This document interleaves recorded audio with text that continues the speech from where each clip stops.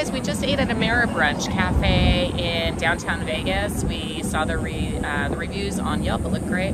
It was really good.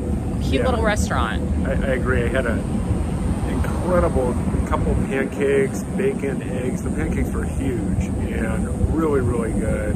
Highly recommend. It's away from Fremont Street a little bit, kind of tucked away back here. Encourage you to look for it though. It's well worth it. Yeah, it's in a real nondescript area, and you wouldn't even know it was here, but be sure to look up AmeriBrunch.